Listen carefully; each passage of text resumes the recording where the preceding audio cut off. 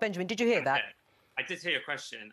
We face anti-Semitism and racism very clearly. We've just seen that with the many years of racism and anti-Semitism within the Labour Party. So to suggest that Jews don't face racism and therefore we've reached such a high office that we're not an ethnic minority is frankly ridiculous. Frankly, the notion of this debate is ridiculous.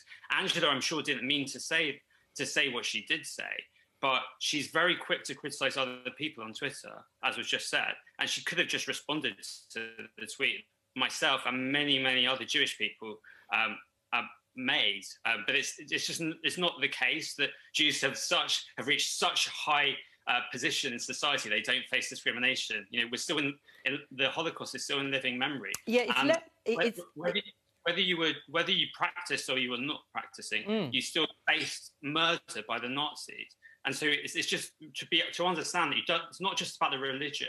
And I understand why people are confused, because there is a religion called Judaism that majority Jews do subscribe to, but you are Jewish whether or not you practice the Jewish religion. You are just Jewish by the fact of your birth and your ethnicity, and that's the difference.